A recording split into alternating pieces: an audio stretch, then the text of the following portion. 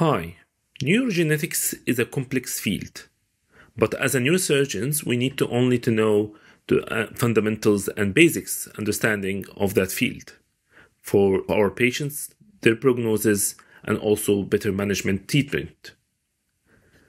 Also, it's a part of the exam.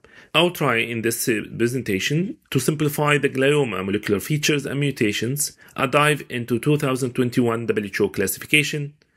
So let's get started. At the end of the main journey, I will be able to give you the three key concepts, which one is built upon the previous. First, understanding the core of WHO classifications, the four main molecular mutations that we need to know, and also the current classifications of adult diffuse glioma based on what we built before. An overview for histological grading.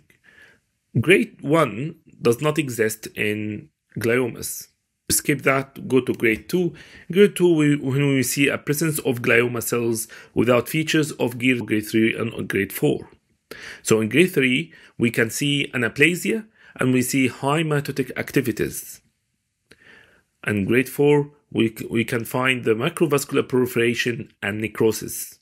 That will make the tumors grade 4. But we should know that in 2016 and 2021 WHO classification, the histology diagnosis and phenotype become less priority than molecular mutations. There is a transition from the histological phenotypic analysis to prioritizing molecular mutations in the WHO classification. In the histopathology report, you can find there is a combined integrated diagnosis. Let's see what this layer formed from. First, the histological diagnosis is the first layer, which is what's the type of cells coming from. And then the grade, we just talk about it. And you can see there is an Arabic numeral numbers instead of the Roman numbers that were used in 2016. We talk about molecular mutations, for example, IDH. We talk more about it in this video. At the end, we combined all these to find integrated diagnosis. For example, astrocytoma IDH grade 3. Astrocytoma is the histology, IDH is the molecular mutations, and the grade 3 is the grade. We need to keep in mind before diving into four main molecular mutations, what's meant really by tumorigenesis. It's an imbalance happened between two forces. The first force is the tumor suppressor genes and regulatory genes that keep the cells growing within limit and keeping normal cell cycles that usually end by apoptosis. In the tumor, there is an upper hand will be for the exaggeration of growth genes and also lost or mutated suppressor genes that will lead to uncontrolled immortal cell growth that can divide and infiltrate and destruct nearby tissues and also metastasize. That will explain the key to understand why molecular mutations that we will discuss now are making different in WHO classification. As I said, we have four molecular mutations we must know as a neurosurgeons in the gliomas. The first one, and in the heart, is isocitrate dehydrogenase enzyme mutations IDH. And then we have 1p19 co-deletion, which is necessary for oligodendroglioma diagnosis. We'll talk more about it in a minute. And we have CDKN2A and B homozygous deletion, and triad of three mutations that usually come together, which is TERT Premotor mutation, EGFR gene amplifications, and addition of chromosome 7 and missing of chromosome 10. Also, histone 3 alterations, which is mainly play a role in the pediatric gliomas, which is outside our scope today. Starting by the first one, the heart of the molecular mutations in gliomas. Isocitrate dehydrogenase enzyme is an important enzyme present in mitochondria and cytoplasm and play an essential role in the Krebs cycles that creating the energy.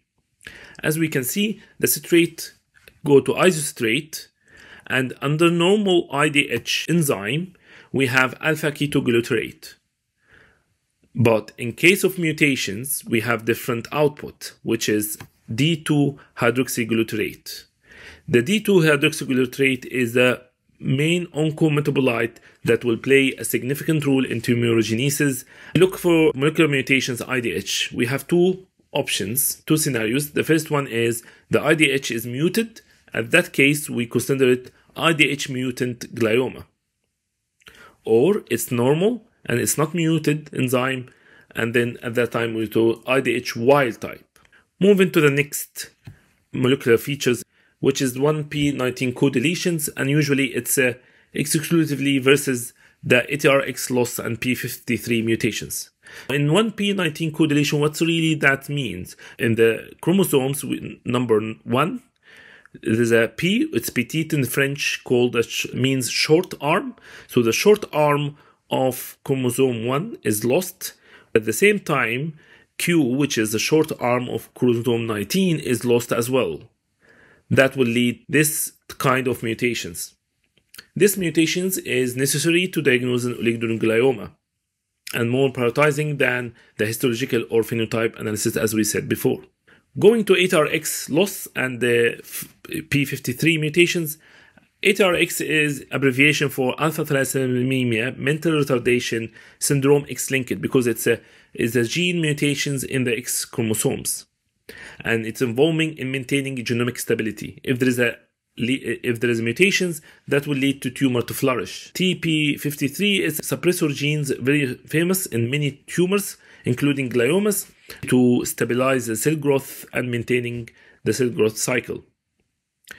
And both of them, ATRX loss and TP53 mutations, both of them exist in astrocytoma IDH mutant type. What that will impact the classifications. So we look to the IDH mutant, and then the next step is looking to 1p19 co-deletion or ATRX p53 mutation. Which one is present?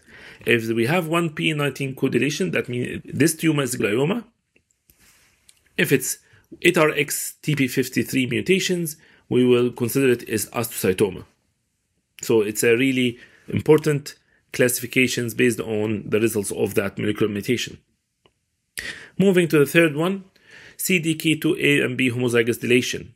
So this cycle-independent kinase inhibitor, 2A and 2B, is a tumor suppressor gene, and it's really regulating cell cycles through their metabolites. So we can see if there is a homozygous deletion, which means that both copies of the gene, one from each parent, is deleted. That means it's lost of its suppressor gene functions, leading to aggressive cell cycles, and that usually happened in astrocytoma IDH mutant. It upgraded to grade 4, and also it happened in glioblastoma IDH wild type. Moving to the last molecular features that is really important and we need to know, it's the triad of EGFR +7 - 10 and TERT Premotor mutation. EGFR is an epidermal growth factor receptors. When we have an amplification of this gene, that means the receptor is more available, and that will lead to more growth of the cells and proliferation that needed for tumor growth. In the TERT Premotor mutation, what's really mean? It means, as we can see here, the cell have a chromosome, and each chromosome have something called telomere. Telomere is a protective cap preventing the chromosome from getting elongated indefinitely. So in normal cell cycles, in normal cells, we have telomeres. This is protective cap, shorten each division, eventually leading to cell death with aging. But when you have mutations of TERT Premotor mutations, this protective cap is not working and not limiting the cell growth. That lead to immortal cell growth. What about the additional of chromosome 7 and missing of chromosome 10? Why exactly these specific two chromosomes are mentioned in WHO classifications? We found that chromosome 7, when we have additional copy of chromosome 7, we have more genes like EGFR that will enhance cellular proliferation and growth, that make it more in glioblastoma wild type IDH. At the same time, losing of chromosome 10 mean losing of P10 gene. P10 gene is one of the suppressor genes that needed to contributing to controlled cell tumor growth. When we lost that, that will lead to uncontrolled tumor growth. Finally, let's now put all the steps that we mentioned before in the classifications. So for diffuse adult gliomas in WHO classification 2021, step-by-step approach. The first step the histopathology do is molecular features of IDH, the heart of the molecular features. If we have the IDH mutations, that means we have either 1p19 co-deletion. If we found that means it's an oligoglioma grade 2 or 3 based on the histological grading, as we mentioned earlier in this video. Or if I find ATRX lost or TP53 mutation, will mean that it's isocytoma IDH muted 2 or 3. What about isocytoma IDH mutant 4? That need another molecular features which CDK to A and B homozygous deletion will upgrade and make the isocytoma become isocytoma IDH mutant grade 4. Okay, what about if the IDH is wild type? Its IDH is normal and not muted. That directly will leave it to adenoglioblastoma IDH wild type grade 4, which usually associated with a triad EGFR additional of 7 and minus of 10 chromosome, number 10 chromosome, and TERT Premotor mutation. We discussed diffuse gliomas, but we need to know that in light of WHO classifications, there is 2 other groups we didn't mention, which is our scope of this video. It's a pediatric diffuse gliomas, which usually based on histone mutations, and also circumscribed astrocytomic gliomas, like pyocytic astrocytoma. This also will be discussed later in next videos. Thank you. If you want to get a copy of this presentation, you can scan this QR code. Thank you for listening, and I hope that make it more clarifications about one of the most important aspect of neuro-oncology in patient management and also patient prognosis. See you later.